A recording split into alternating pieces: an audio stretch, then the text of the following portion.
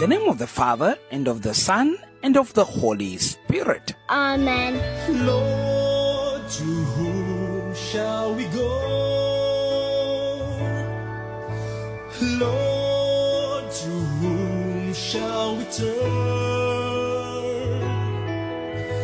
In the world. For our Goodnight message on this Saturday, the 29th of April 2023, broadcasting from Kasama, Zambia by your servant Father Eustace Siame, a Salesian of Bosco. We listen to this encouraging message in line with the gospel passage of today entitled, "To Whom Shall We Go?"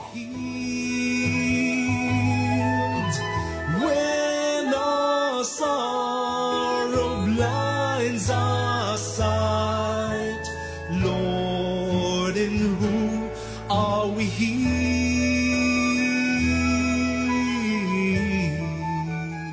Today we concluded John chapter 6, the passage we started going through from last week Friday.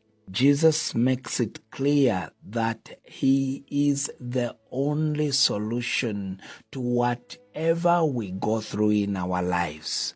Do you want to live too?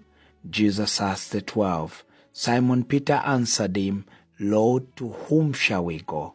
You have the words of eternal life. We have come to believe and to know that you are the Holy One of God. Here is the mark of the true believer. He cannot quit. When Jesus said to them, will you go away also? It is clear that he would have let them go if they had wanted to. He does not hold anyone against his will. Responding to our Lord's words, Peter says three wonderful things. First, he says in effect, Lord, we have been thinking about it. We have investigated the alternatives. You are not easy to live with. You embarrass us. You frighten us. We don't understand you at times. We see and hear you do things that simply blow our minds. You offend people who we think are important. We have looked at some alternatives, but I want to tell you this, Lord, we have never found anyone who can do what you can do. To whom shall we go? You have two things that hold us, two things we cannot deny. And the first is your words. What you say to us has met our deepest need, has delivered us from our sins and freed us from our fears. Your words, Lord, are the most remarkable words we have ever heard. They explain us and they explain life to us. They satisfy us. Nobody speaks like you do. Nobody understands life like you do. That holds us. Secondly, Lord, we have seen your character. Notice how Peter puts it. We have believed and have come to know.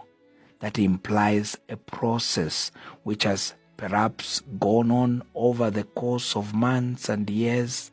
Peter is saying, we have watched you and we have come to see that there is nothing wrong in you. You are the Holy One of God.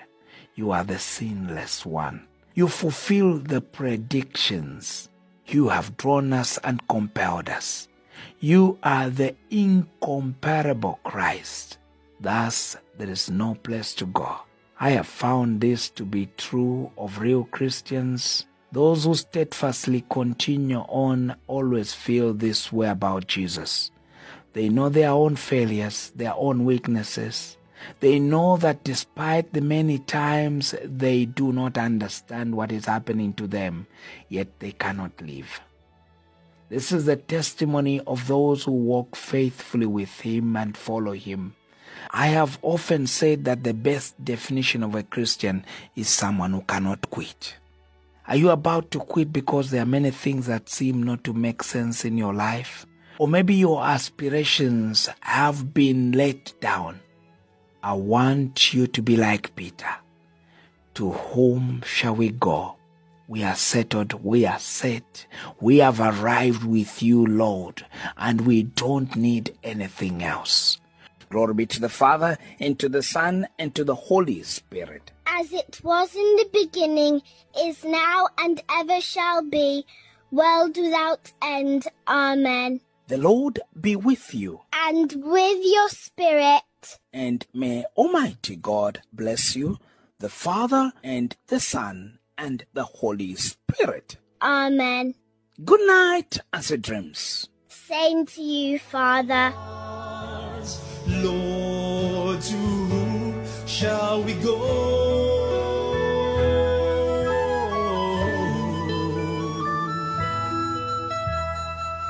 You are bread for the world. You are strength for the weak.